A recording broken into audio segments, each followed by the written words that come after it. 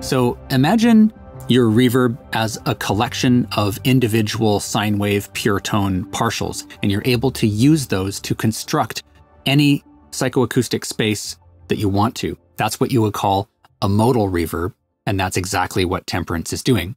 Kind of like this.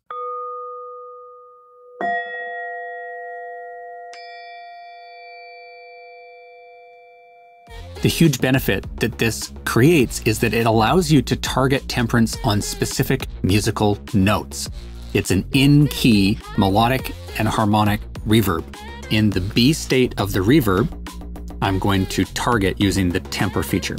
So you can see we have these musical note values down here. We can also see they show up in the what's called the notescape view up here. And what I'm going to do is I'm going to have it play the root note, the bass note of the song, which is F. And then I'm going to have it play some of the notes from the vocal melody, C, G sharp, and A sharp. It's not going to do anything until we turn the temper parameter up